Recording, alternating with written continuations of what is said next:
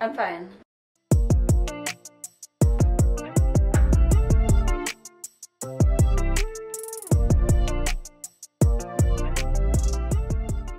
I have rhinestones under my eyeballs to represent teardrops because sad girl at heart. Hi guys, welcome back. My name is Lacey Jane. Thank you so much for joining me today. If you came here for a chaotic video that hopefully has a message, this is for you. I actually have like nothing prepared for this video. It's just something that's kind of been like on my brain here lately, which is how all of my messages come out.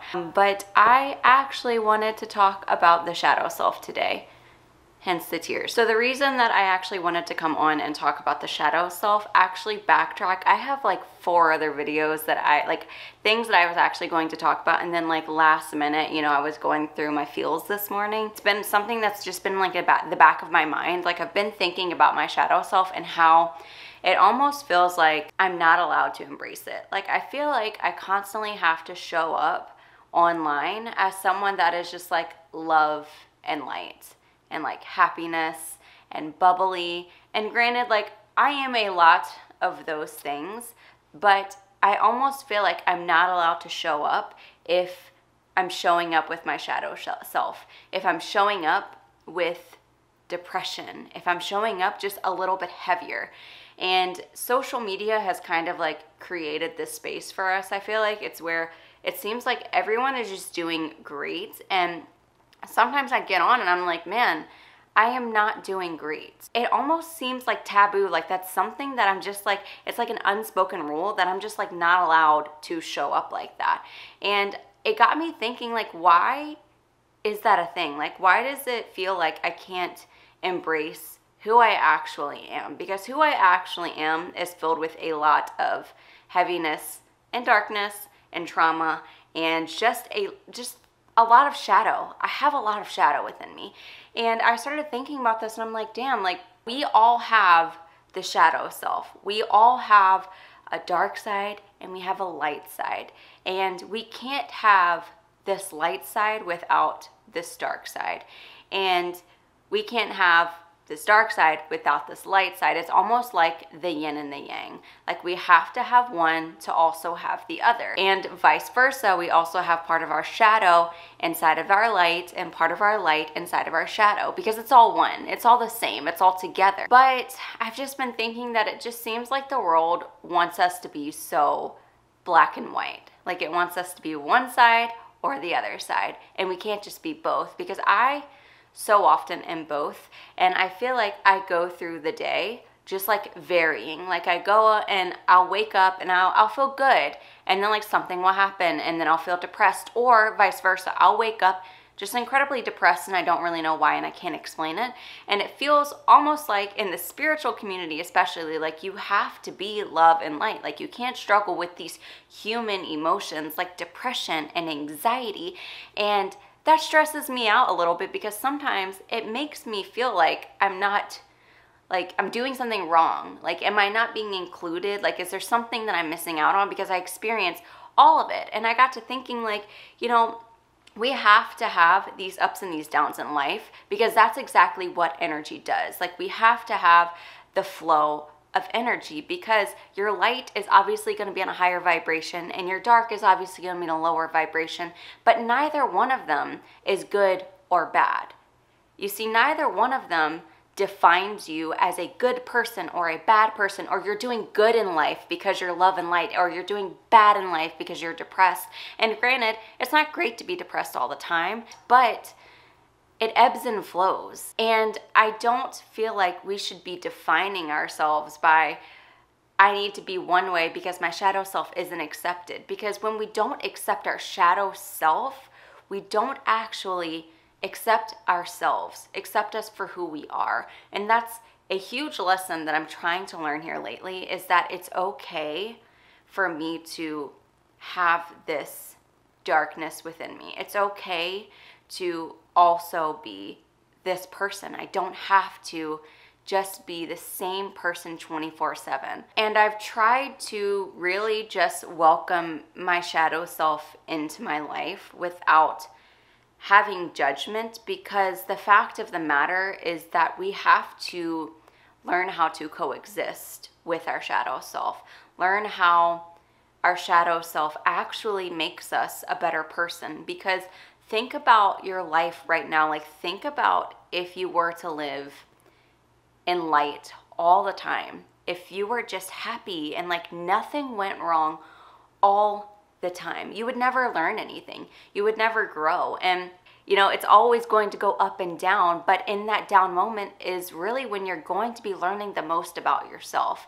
And you can't learn anything if you're living in a perfect world. And I wish that more people would talk about that and more people would be open about that, because I feel like sometimes I'm like, damn, like, man, everybody is having a really great day, but am I the only one that's having an entirely rough life?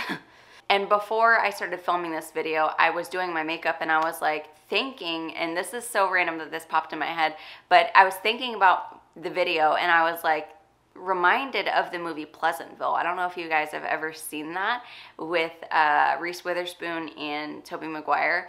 And it's actually a pretty good movie, but it's about basically this society, this alternate universe kind of, where everything that they live in is in black and white and everything is just absolutely perfect for them. They have no worries, they don't have depression, just like it's like every single day is the same. And eventually, like, these teenagers come into the town and they start causing chaos. Basically, they start causing chaos and disrupting, and things start to come into color for the rest of the town. They start to see color for the first time. And I noticed that the people that had been living in the town their entire life, they noticed this color happening. They noticed things being disrupted, things that weren't always, the things that were always the same were suddenly different. And that scared them, and that made them fearful for what their life was going to be like and what their town was going to be like and what the world was going to look like, because suddenly things are different. And that aspect of them is them reacting with their shadow self. The thing is that in this particular movie, like, everything ended up working out in the end, which was great. You know, the whole world was in color and people were doing things and being their shadow selves and embracing it. But they had to have that moment where their shadow self was fearful and they were rejecting themselves and they were rejecting the change in order for them to live in color, in order for them to live in this love and this light in this world where the shadow self and the love and light coexisted together. And I don't know why that is the meaning that I kind of got from this, but that's kind of an interpretation. I actually haven't watched that movie for probably a month, and I watched it like a month and a half ago probably, but it's just something that randomly popped into my head, and I was like, wow, you know, that's a really great example of how your shadow self can coexist with the love and light.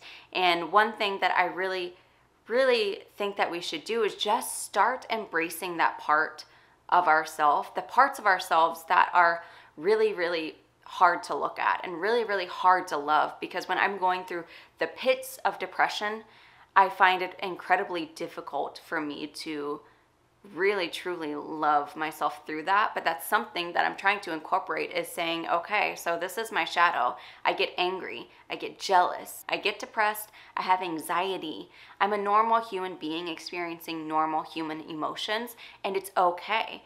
And I'm gonna welcome my shadow self here, because in order for me to learn things, in order for me to experience that love and that light, I have to embrace this shadow right now. And I really believe that when we start to actually look at ourselves, our whole selves, the yin and the yang, the shadow and the light, when we start to coexist together with that, is when we actually have a form of actual self-love.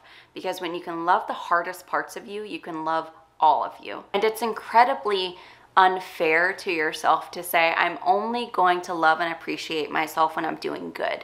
I'm only going to love and appreciate myself when I'm feeling great.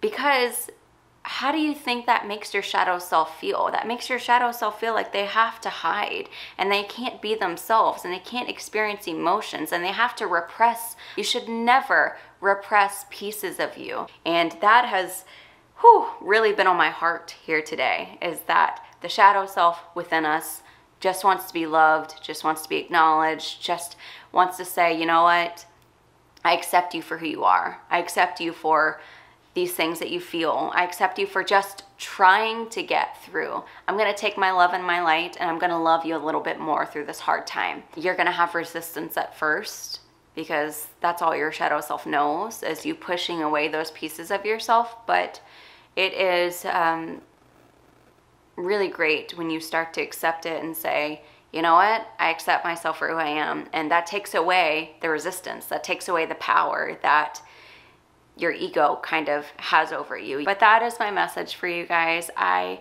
hope that you guys come back and see me again next week. Comment below if there's anything that your heart is feeling that it needs to say. If there's something about your shadow that you want to share, just let me know in the comments and like this video, and don't forget to subscribe. I will see you guys again next week. Stay cool because it's hot as hell. I love you. Bye.